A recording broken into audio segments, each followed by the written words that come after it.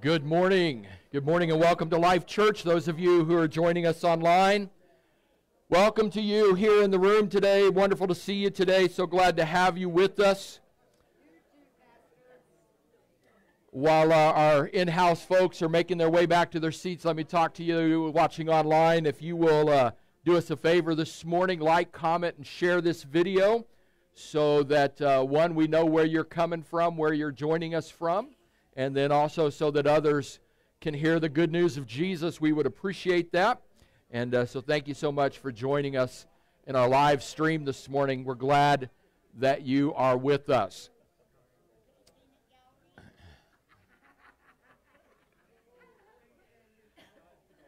Now, for the rest of you here in the house, if we can gather in, we'll get started with the remainder of our service today.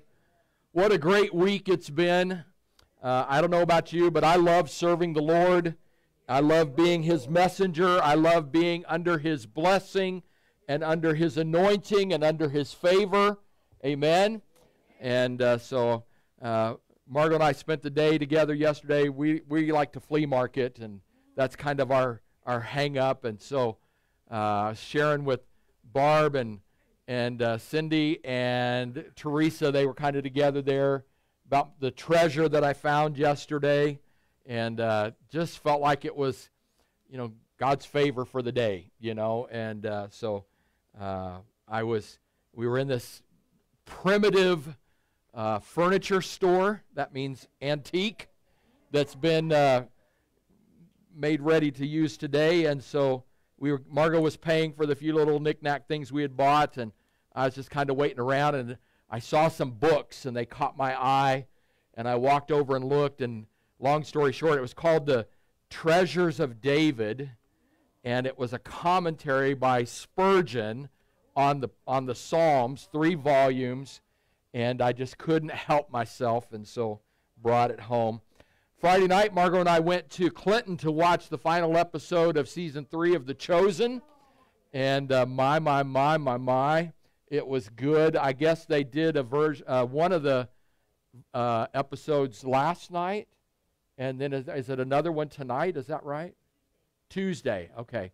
So let me give my shameless plug for The Chosen. If you haven't watched these final episodes yet, you need to. They will bless you. We were at the theater. We laughed, and we cried, and we laughed, and we cried some more. I walked in after the men's gathering last night. Margot was watching the end of it again, and I already knew what was happening. I already knew what was coming, and I still cried. Something about Jesus working miracles that just gets you, and so if you don't have that, you need to get that. Before we went to watch the show at the theater, we went over to Applebee's and had dinner, and we're getting ready to leave. Got an opportunity to talk to the waitress about The Chosen. Somebody who was not a Christian, not a believer, based on what we could tell from our conversations. And so we sharing with her about it. But more importantly than sharing with her about The Chosen, we were sharing with her about a place where she could hear about Jesus. And so, man, this is an awesome tool that we can use to introduce people to Christ. And so if you've not seen it yet, you're behind. You need to get caught up. You need to lock yourself away for a couple of days and binge Season 1 and Season 2 and Season 3 and get caught up. And one, it's going to bless you, but two, it's going to give you a tool to help lead people to Jesus. Let me share quickly with you some announcements. And normally I would do this during the offering, but I'm going to do things a little different today. And so I'm different. I gave you an opportunity to shout amen, but a couple of you were kind of on the verge of it. But anyway, you'll understand that more here in just a moment. So Tuesday, ladies, you're meeting at 5:30 for gym, and then Feast and Festivals class will be here Tuesday night at 7. We have a regular Wednesday night worship service this week, and then next Sunday is Super Bowl. I've challenged you to wear your jerseys. Those of you that were talking smack last week that the Chiefs weren't going to make it, well, shame on you. Shows what you know. And anyway, so wear your favorite jersey next week, and let's just have a little bit of fun. Again, now this part I'm being serious about. if you show up in a Broncos jersey, I expect to see you at the altar at the end of the service, repenting, because the kingdom is here. Chiefs kingdom, we're teaching the... Okay. Next Sunday at the end of the service, we have that Gatorade challenge out there for you. If we can raise $500 in that special offering, then somebody will get to dump a Gatorade bucket full of ice water on moi. And so if you've wanted to take your vengeance out on me, here's your chance. And, No. And I think what we're going to do, we'll have two separate drawings. We'll do it twice. If you hit the 500 or more, we'll have two buckets, and then we'll have some raffle ticket little things, that have the number on it, and everybody will get one of those. We'll draw a number, and an adult will get to do it, and either a child or a youth will get to do it. All right? So double whammy. So that's next Sunday. Youth Super Bowl party is at our house next Sunday night at 5. We've been doing this since we got here, and it's just a great time to connect with our students. And I'm going to watch the game one way or the other, so they might as well come over and watch their pastor get crazy. And some of you have been there, especially when the Chiefs are in it, and you know that I can get a little wound up. And so I don't know if they come for the food, if they come for the football, or if they come just to watch the pastor get crazy. But, yeah, the entertainment. But anyway, so speaking of youth, I want to announce to you this morning that Brian and Wendy Collins are going to be taking over the youth ministry, and we're super excited about that. They've been filling in for us here and there over the last couple years, and students love them. They're enjoying that ministry. We've been praying for somebody to do that for 6 years. God did not call me to youth ministry. There are some times when I'm having to pray through, and I substitute taught when we were out in Everton for 1 year at the school, and they always wanted to stick me with teenagers, specifically junior hires. And I finally told them, somebody's going to die. Either I'm going to kill myself or I'm going to kill one of them, but somebody's about to die. And so they started putting me with kindergartners, and that was much better. And we got along just fine. So anyway, Brian and Wendy, thank you so much for doing that and helping us with that. And encourage them in the process. We'll still be part of that, in and out. Here's one thing. As the pastor, when I give somebody a new ministry or a ministry opportunity, I like to step back, because, one, I don't need to be doing everything, but two, when you're first starting out, the last thing you want is the boss looking over your shoulder at everything you're doing and wondering if you're doing it right. Hello? And so I may be here for a little while. I may not. Margot's still going to be involved. She was a youth sponsor back when we were out in Ash Grove and Everton, and she connects with kids, and she said the students love you, and I'm like, wow, really? They, sometimes I just don't know, and so I know they love her and everybody. So Valentine's Day is February 14th, and that's also the day that we will have our COM food distribution here at 8:30 in the morning. And then don't forget Winter Revival coming up the last weekend of this month, Friday, Saturday, Sunday morning, Sunday night, and you want to be a part of that. I mentioned I wanted to do things a little different this morning. So what I want to do is I want to share with you 2 sermonettes. Instead of one sermon, you're going to get 2 sermonettes. Is that all right? And I'll do my best to stay in our normal time period. I think we'll be just fine. But I want to share with you a sermonette before we give in our tithes and offerings this morning. And let me tell you, every preacher that I know hates talking about money and hates talking about tithing. Because everybody knows the preacher is all about getting your money, right? The preacher just wants your money. That's what the world thinks, and unfortunately some people in the church think it. But here's the deal. It's important for us to understand why we give. And so over the past 2 weeks, I've had at least 3 people contact me and ask me questions about tithing. Why do we do it? Should we still do it? How much should we do? How little can I get by with doing? A variety of questions. And so I want to just take about 10 minutes or so this morning and do some teaching, some instructing on this subject matter. And then I promise you I'll keep the second sermon short. And I told them in the prayer time we were going to be here till at least 2 o'clock. But I promise you we won't be unless the Holy Spirit just falls and moves in a special way. So let's talk about this for just a moment. In the Old Testament, tithing was required by the law. I'm going to give you some scriptures that show this, that confirm or support this idea. In Leviticus chapter 27, and I think most all of my references are NASB. If it changes, I'll tell you, okay? Leviticus 27 and verse 30, it says, "Thus all the Lord," or let me try that again, "all the tithe of the land, of the seed of the land, and of the fruit of the tree, it is the Lord's, it is holy to the Lord." God was speaking to Moses about things that were consecrated, about offerings, about sacrifices. He talks about the firstborn belonging to him and being the Lord's, and he talks about the tithe belonging to him, and in other places we'll see he talks about what that tithe is. What does that mean?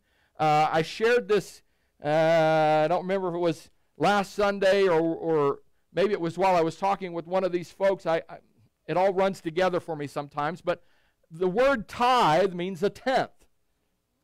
And so there was a portion, a tithe, a tenth that was to be brought to the Lord.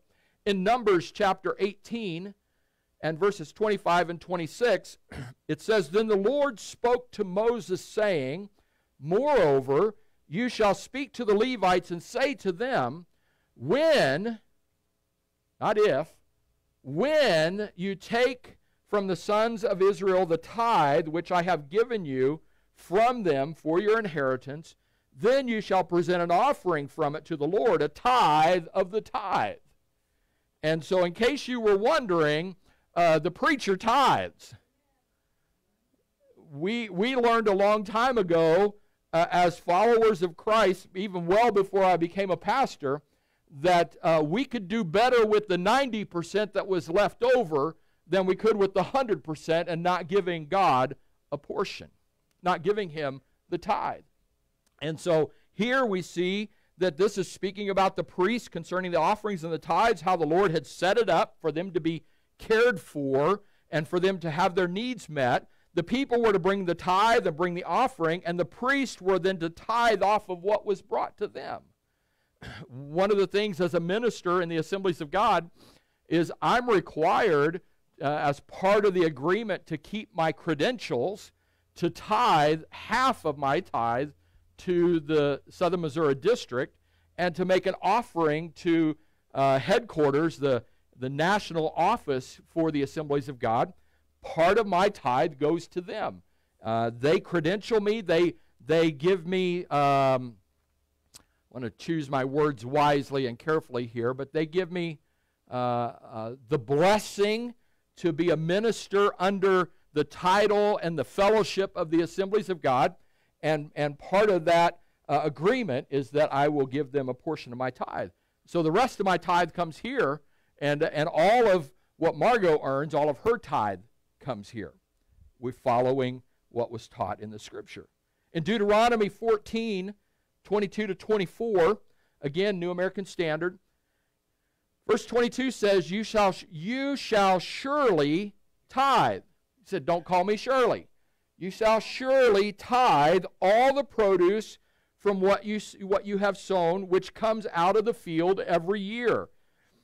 You shall eat in the presence of the Lord your God at the place where he chooses to establish his name, the tithe of your grain, your new wine, your oil, the firstborn of your herd and your flock, so that you may learn to fear the Lord your God always. Then it goes on to say, if the distance is too great for you to bring the tithe, since the place where your God has chosen is said it's too far away, then you shall exchange it for money, bind the money in your hand, and bring it to the place which the Lord your God chooses.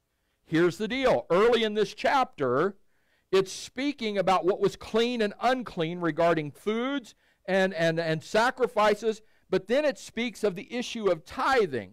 The purpose is to learn, according to Deuteronomy 14, learn to fear the Lord.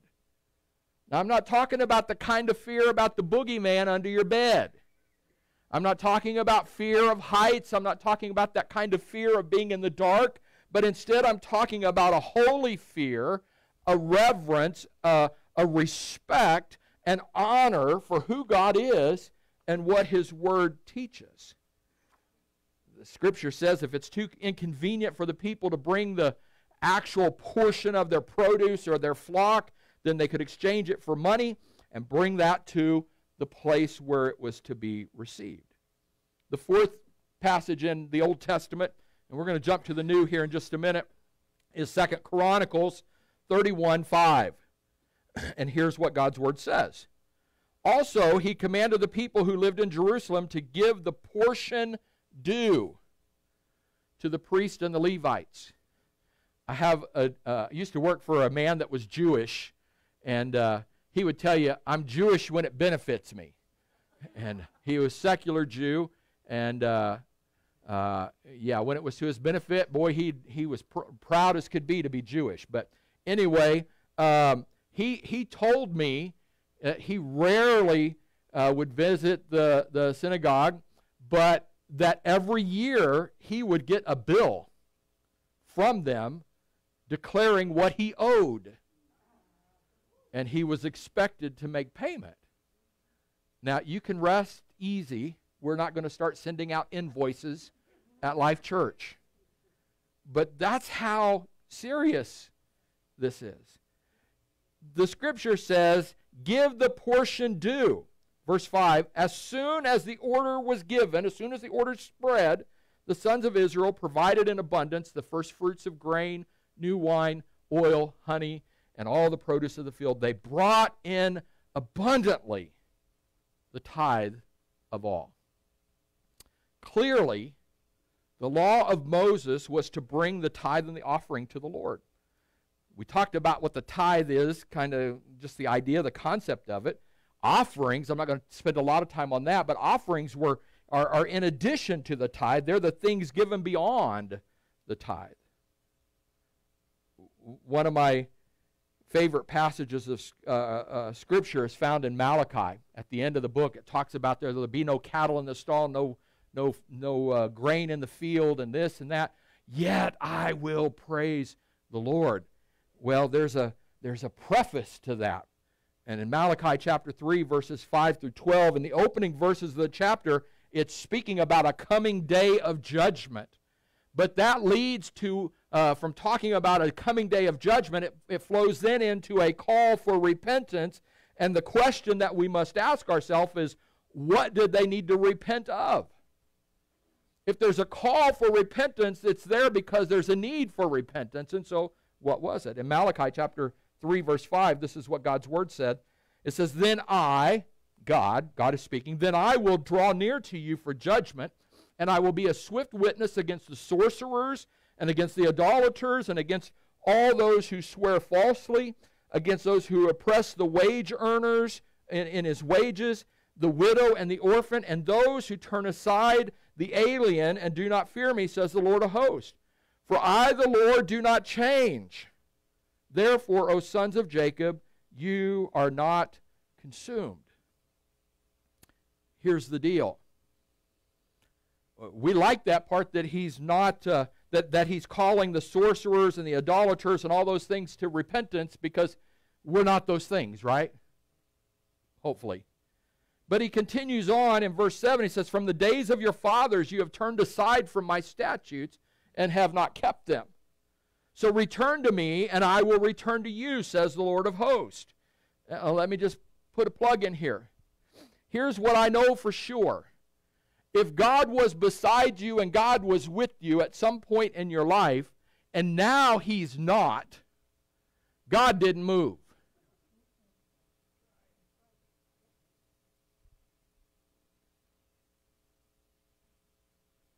You say, how will we return? God says, will a man rob God? Yet you're robbing me. But you say, how are we robbing you? God replies, in tithes and offerings, you are cursed with a curse, for you are robbing me, the whole nation of you. So here's the answer to the problem. Here's the answer where judgment is pending. Bring the whole tithe into the storehouse, so that there may be food in my house, the Lord says. And I love this. This is the only time in the Scriptures that we see this. He says, test me now in this. If I will not open to you the windows of heaven and pour out for you blessings until it overflows, then I will rebuke the devourer for you, so that it will not destroy the fruits of the ground, nor your vine in the field cast its grapes, says the Lord. All the nations will call you blessed, for you shall be delightful. You shall be a delightful land. Please hear me clearly. I'm not saying if you give, God's going to give you $1 million. I'm not saying He's going to give you a Cadillac or a BMW or 1,000 acres, or you're not going to. I'm not telling you you're going to win the lottery, but there is a principle. We refer to it as sowing and reaping. We're going to talk about that here in a minute when we go to the New Testament. And if we will be faithful and genuine, giving from our heart, God will bless us. Someone will say, amen, that's good preaching, preacher, but that's the Old Testament. And this is what I heard this week. This is what I heard this week. That's good preaching, preacher, but that's the Old Testament. But Jesus fulfilled the law. So we no longer live under the law, so we don't have to keep the law, because now we don't live under the law, we live under grace. And so the Old Testament doesn't matter anymore. And my response to that is, you are correct. Yes, Jesus did fulfill the law. And we do now live under grace. But that does not mean that we no longer keep the 10 Commandments or other biblical, holy, righteous instructions from the law.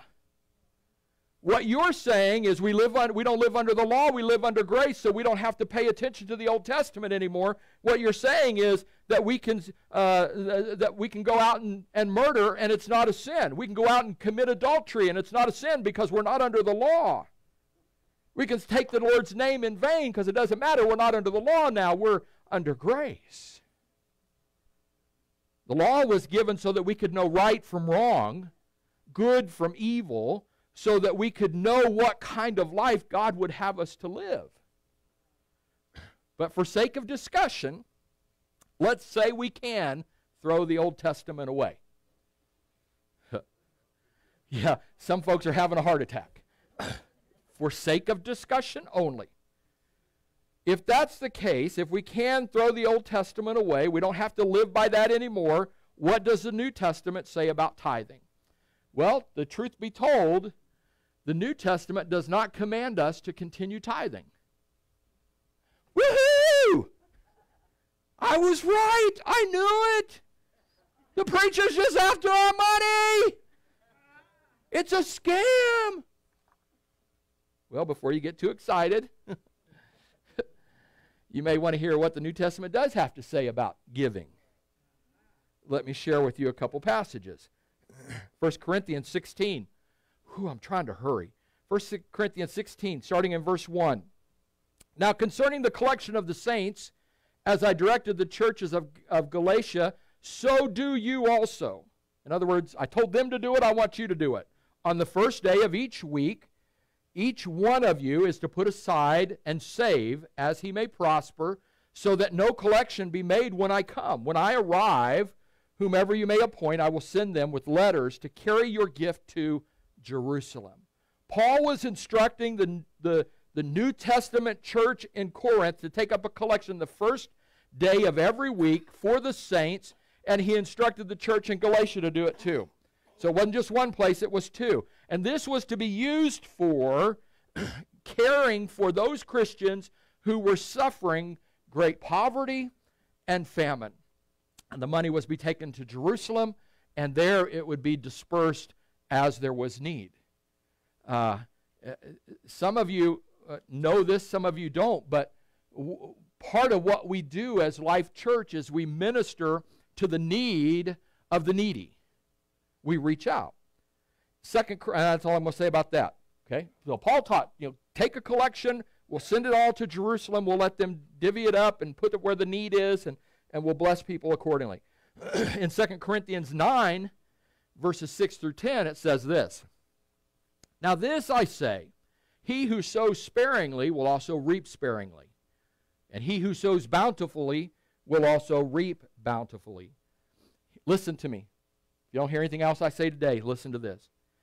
Each one must do just as he has purposed in his heart, not grudgingly or under compulsion, for God loves a cheerful giver. You hear me say that God loves a cheerful giver. You hear me say that all the time. And God is able to make all grace abound to you, so that always having all sufficiency in everything, you may have an abundance for every good deed. As it is written, he scattered abroad, he gave to the poor, his righteousness endures forever. Now he who supplies seed to the sower and bread for food will supply and multiply your seed for sowing and increase the harvest of your righteousness. I am not a prosperity preacher. But I'll tell you what I am. I'm a preacher who believes that God is faithful to supply our every need. He is faithful to meet our every need.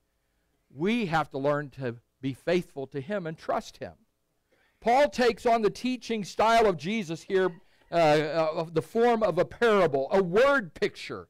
Sow sparingly, reap sparingly. If I put one tomato plant out in the spring, I'll get some tomatoes. But if I put 10 tomato plants out, buckle up, Buttercup. We'll have tomatoes for the whole town, right? Sow in abundance, reap an even greater harvest. God loves a cheerful giver, one that gives from the heart, not grudgingly or under compulsion. Let's talk about those two phrases.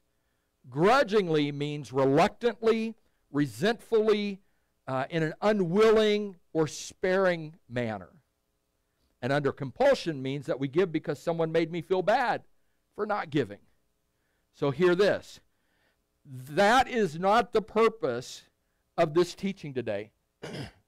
To make you feel bad or to make you feel guilty or to somehow manipulate you and twist your arm into giving.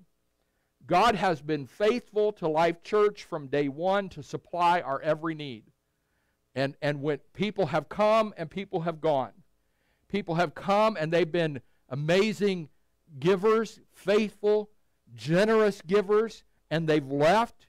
And before they left, God had replaced their giving. He's been faithful. So if you think that my sharing this is some way to manipulate, we need to get our offerings up, well, it wouldn't hurt. The more we have, the more we can do, right? The more that's provided. But listen, that's not the purpose. The purpose is so that we can know what the will of the Father is. So let me read my notes, because as I was praying through this again this morning, I said, the purpose is not for, that's not the purpose today to bring you to a place of compulsion. If you feel like I'm trying to force you or manipulate you, then don't give. Just don't do it. Here's the deal. If you don't want to give, you might as well just keep it anyway. But if you feel God directing or correcting your heart and your attitude concerning giving, then give. You say, yeah, but that was Paul who was teaching. He's just another preacher trying to get in their pockets. That wasn't Jesus. That wasn't the Father. So what do you got to say about that, preacher? Well, let's see what Jesus taught. In Luke chapter 6, y'all still with me? It seems like you are, but, sometimes people just shut the door when you start talking about this stuff. So, In Luke chapter 6, verse 38, the New Testament, Jesus speaking says, give, and it'll be given to you. They will pour into your lap good measure, pressed down, shaken together, and running over.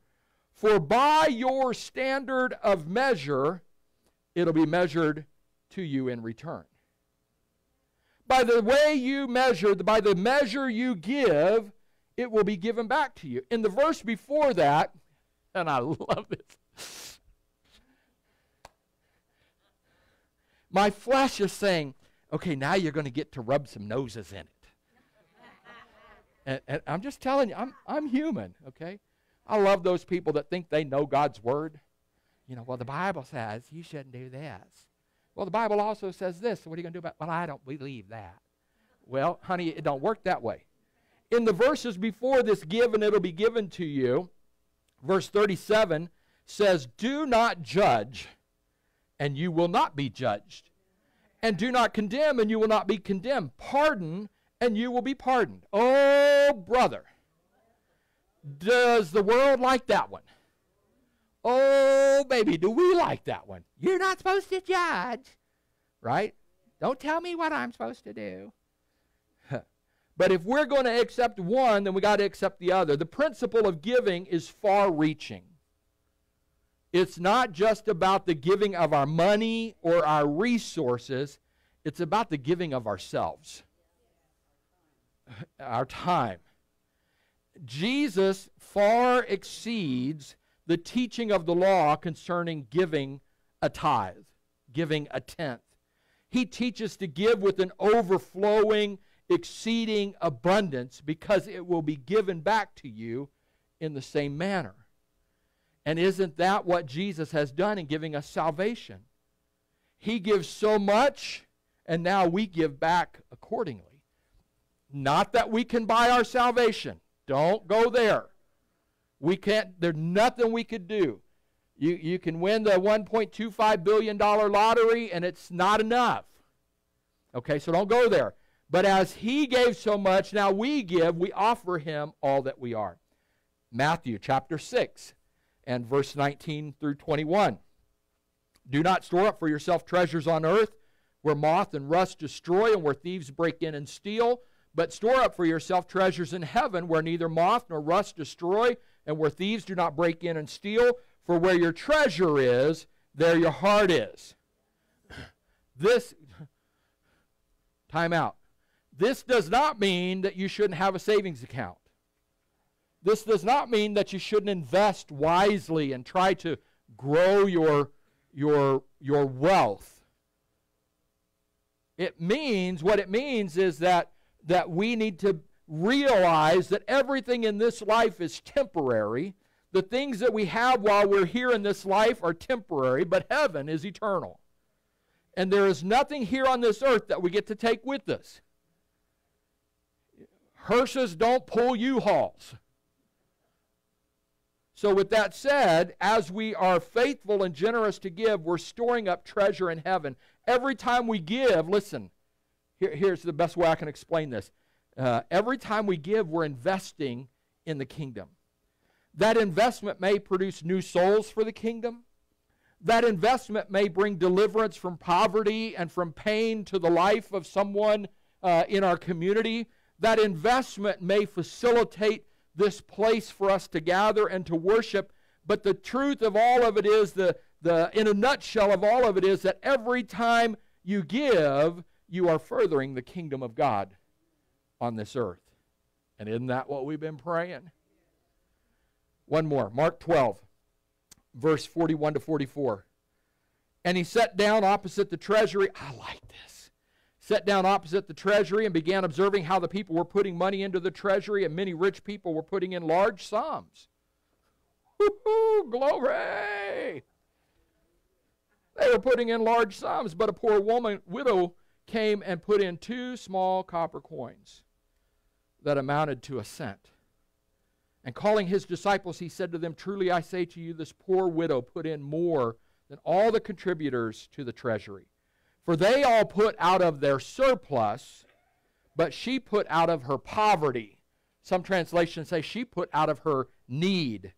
She put in all she owned, all that she had to live on.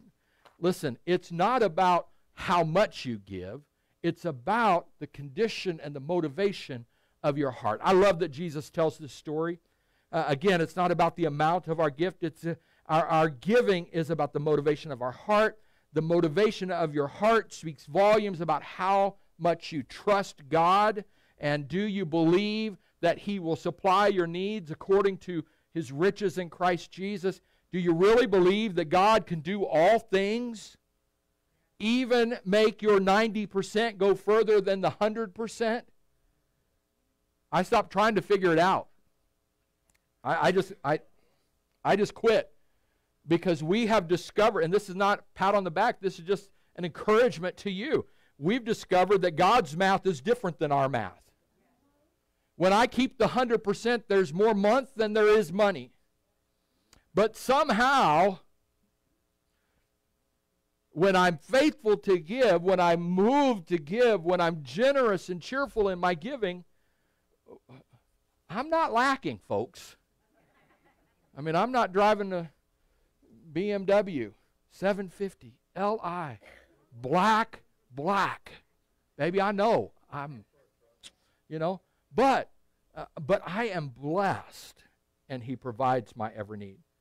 Let me share with you two passages from Proverbs, and then we're going to go to the next message. Are you ready? All right, two passages from Proverbs, and after I do that, I'm going to let the ushers receive your offering. And while they're doing that, I'm going to go on into the next message. Proverbs 3, 9 and 10.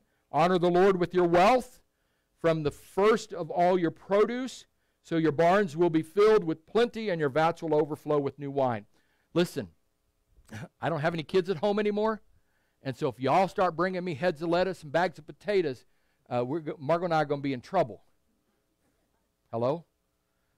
We'll use that through the church, and we'll minister and bless, and we'll reach out to people. You know, there was a day when people brought a chicken because that's all they had to give, but they gave. Remember, it's not the amount, it's the motivation of the heart. Proverbs 11, 24 and 25.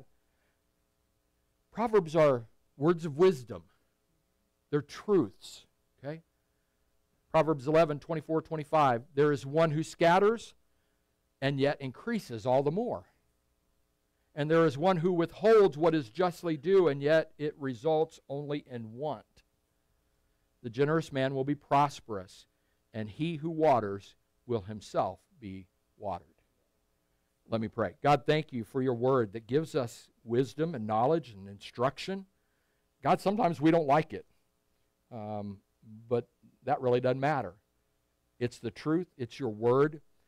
And Lord, we need to learn to be obedient and to be faithful to your word and to the teaching of it. So God, I pray today, Lord, I don't want this to be a burden placed upon people. I don't want it to be manipulative. God, I just want us to know the truth about what your word says. And then, Lord, you give us the option to decide whether we're going to be obedient or not. So bless your people today as they give. In Jesus' name, amen. Kirk, if you and whoever's helping you, go ahead and receive the offering. And I'm going to move right on into the second half of our time this morning. And I want to draw your attention to something that I think we often miss regarding the Lord's Prayer.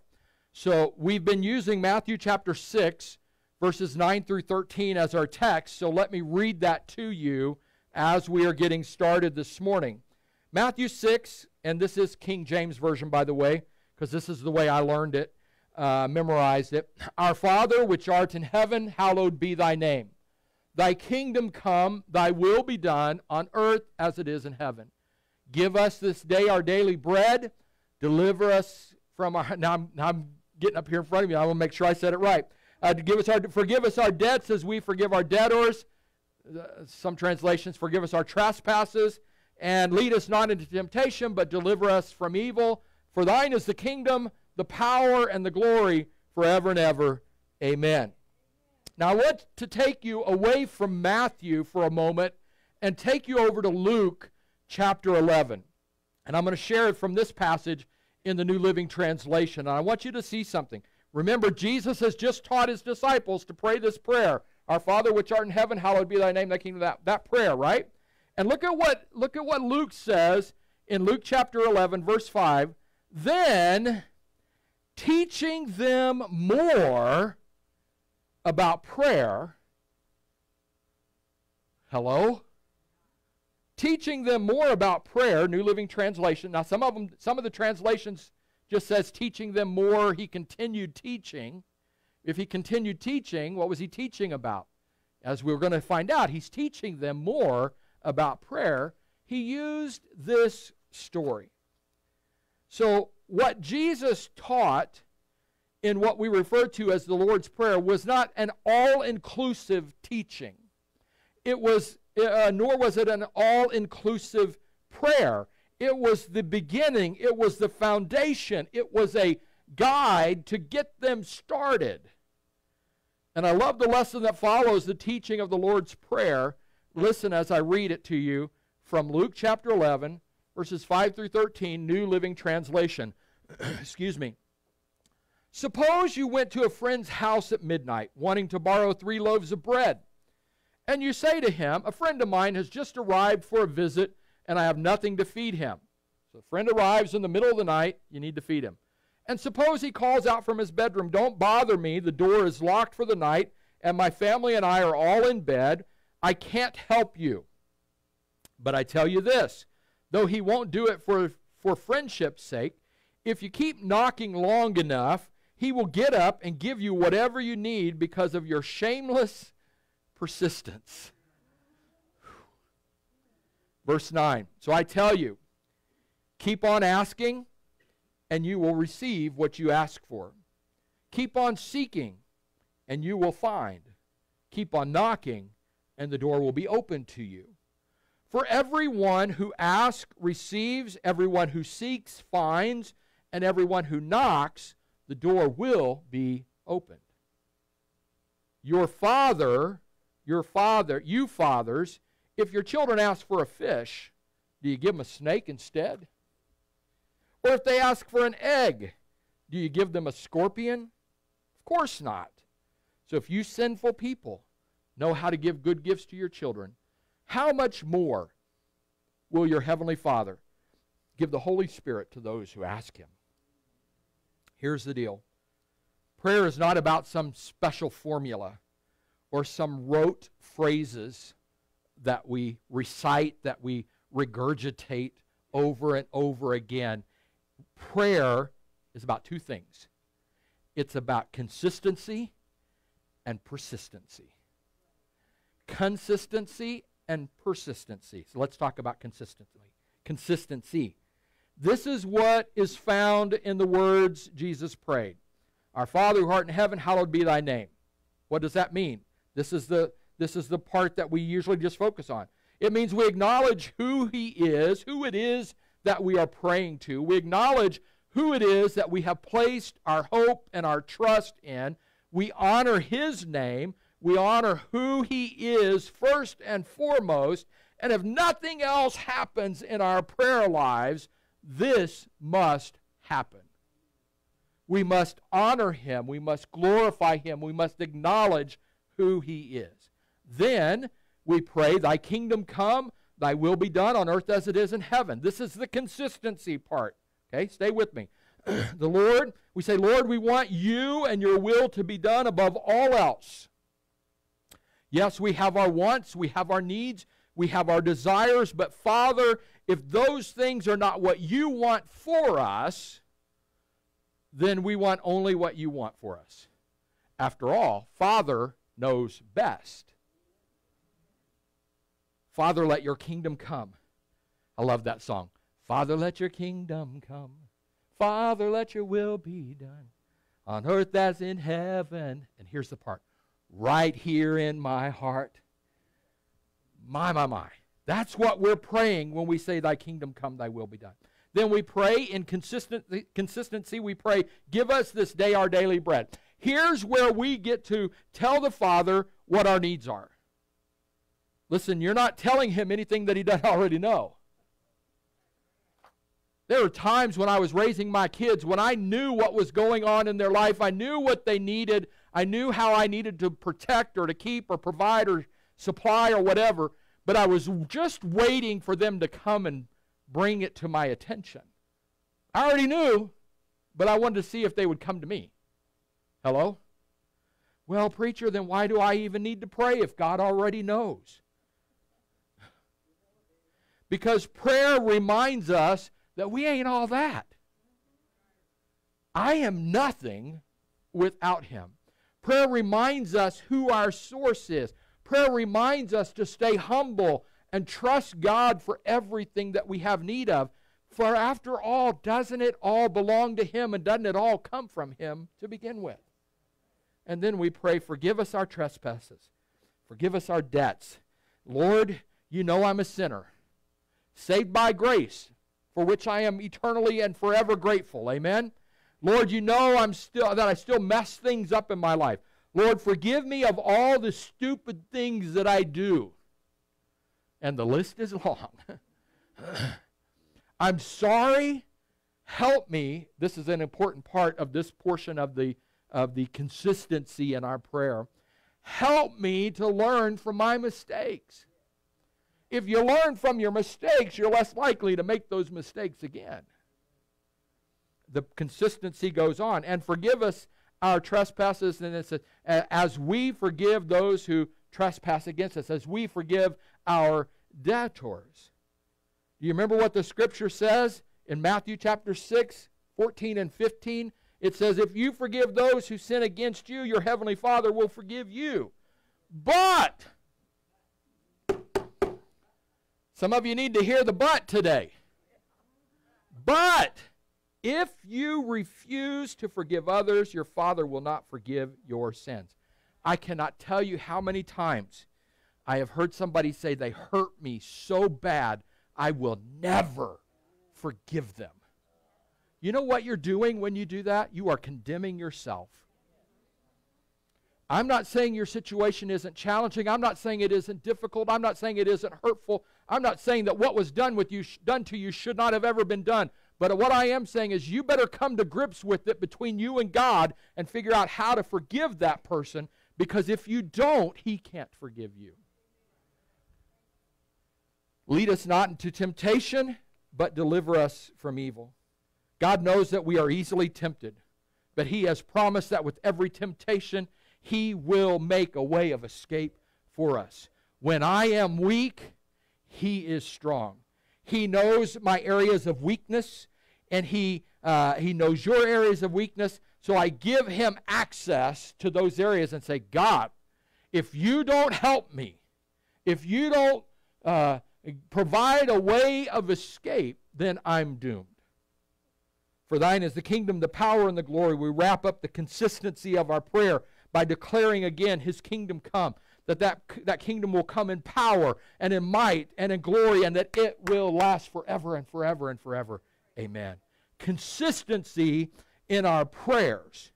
But then Jesus takes it from that step and He brings it over into this persistency. This is the new part, the continuation of Jesus' teaching His disciples when He was teaching His disciples how to pray, that we sometimes have forgotten. I've never connected the two, even though they're right there connected together. Jesus uses a parable to make sure that they get the picture. I'm thankful that He doesn't say, here's the information, figure it out. I heard a teacher tell my son this one time. I give him the information. If he doesn't get it, that's not my problem. That was the last time my son sat in that lady's classroom. God doesn't do us like that. Here's the parable that He paints, the picture that He tells, the story that He tells. A friend comes over in the middle of the night, banging on your door. You've already gone to bed. The kids are already asleep. And so you roll over, pull the pillow over your head, and pretend like you didn't hear him. But that neighbor keeps on pounding on your door. So what happens? Eventually, you're going to get up and answer the door. And so as the story goes, they have family or friends that have arrived late, and your family and your friend has nothing to feed them. Your neighbor has nothing to feed them. So they're asking you to help them out with some of that leftover fried chicken that's in your refrigerator. but you want to keep that leftover fried chicken for your lunch tomorrow. And so you turn them away. I don't have anything to give you.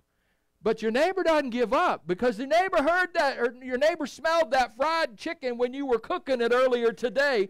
We all know that smell. Hello? And there's nothing like cold fried chicken. Hello? And so the neighbor keeps knocking and keeps knocking. So they start pounding on the door more and more once again. Bro, help me out. You know you got some food in there. I know you got food in there. Help me out.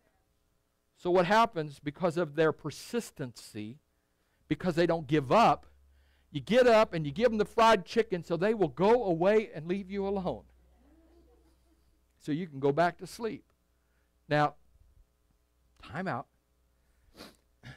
When you are persistent with God, He doesn't give you what you want just so you'll go away and leave Him alone. That happens in our humanness, hello? But He's God. He wants us to come to Him with our every need. He desires. Listen, I love it when my kids say, Dad, can you help me? Can you help me? Can you help me with this? Can you help me with that? Now they're all grown up. Once in a while we'll get a call, we're short this week or this month, or the car broke down, or this broke down, or I had to take the kid to the doctor. Could you help us with $100? And most of the time, if I've got it, I'm more than happy to. But if every week they come to me, Daddy, can I borrow $100? I'm short this week. Daddy, can I borrow $50? I don't have gas money this week. Daddy, can you help me with this? We're short this week. There comes a point when I'm going to say, no.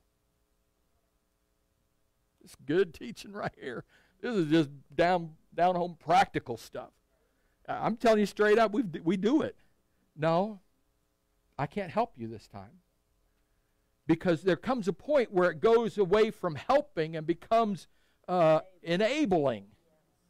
And they're making bad choices and they're making bad decisions and they're not preparing for the future. They're not setting aside. They're not thinking ahead. We talked about this with the guys last night. We have an obligation as the men of our home to provide for our family. And that means that we make a way, we work, we provide an income, but we also have wisdom and we set a portion aside so that in those rainy days when the car breaks down or the refrigerator goes out, we've got some money. And I'm not perfect. Ask my wife. If it wasn't for her, I wouldn't have a dime in savings because I like to spend. We had nothing when I was a kid. Nothing. You know where I bought my clothes? Alco and Kmart. Blue light specials, baby. And I was happy to have it. We had nothing. When I finally started working, mowing yards around the neighborhood, I was 9 or 10 years old. I said, I want some new clothes. Daddy said, you got money. You want new clothes? You want Nike tennis shoes? You go buy your own. I had nothing. So when I got a job, when I got in the Navy, and they're giving me several $100s a month, and I don't have rent, I don't have utilities, I don't have to pay for them. I'm eating whether I got any money or not. Let me tell you what. When we got married, she had all the savings, and I had all the debt because I spent everything I had and then some. There comes a point where we have to say no, and there may come a point when God will say, not this time. That's called love. Okay, I'm almost done. If I can figure out where I am. Jesus is saying, when you pray, be persistent. Don't give up. The text goes on and talks about this. Keep on asking, keep on knocking, keep on seeking. In the original language, the idea is to ask and keep on asking. Knock and keep on knocking. Seek and keep on knocking. Keep on seeking. In other words, don't give up. Not talking about nagging God. Hello? Nobody likes a nag, right? But in faith, not talking about demanding from God, but I'm talking about declaring in faith. God, you are my source. God, you are my provider. God, you can make a way where there seems to be no way. I don't have to understand it, God. My hope and my trust is in you. Do what only you can do. Why do we keep asking and knocking and seeking? Because if you know how to give good gifts to your kids, how much more so does God know how to give good things to his kids? To those who ask, to those who knock, to those who seek, and those who keep on keeping on. In the old days, the saints would ask each other, and I think this is probably more traditional in a black church type of setting. I can hear Carlton Pearson, Bishop Carlton Pearson, Pentecostal Church of God in Christ, and I can hear him telling a story about a little old church mom, and they would say this, "You yet holding on?" And they would reply, "Yeah, I'm still holding on." "Well, you keep on keeping on." That's the asking and the knocking and the seeking, the being the consistent prayer and being the persistent prayer. Church, we can't come to the Father with some mamby-pamby prayers and think He's going to wave some magic wand and all of our troubles are going to go away and all our needs are going to be met. Hello? Good food, good meat, good God, let's eat doesn't cut it. Right? I want to be careful here because I'm not saying if we pray so hard and we pray so long that God doesn't have a choice but to answer. That isn't how it works. This is about grabbing hold of the hem of His garment and not letting go.